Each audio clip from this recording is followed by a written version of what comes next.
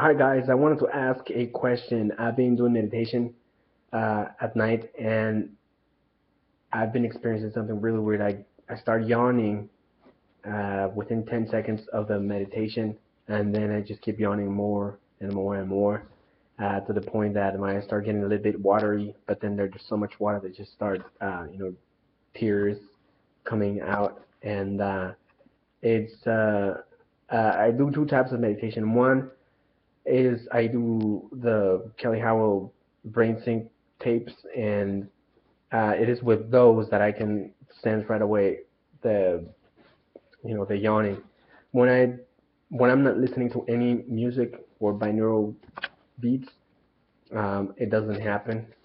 But I wanted to know if there's anybody out there that is experiencing the same thing, or if they know what that is.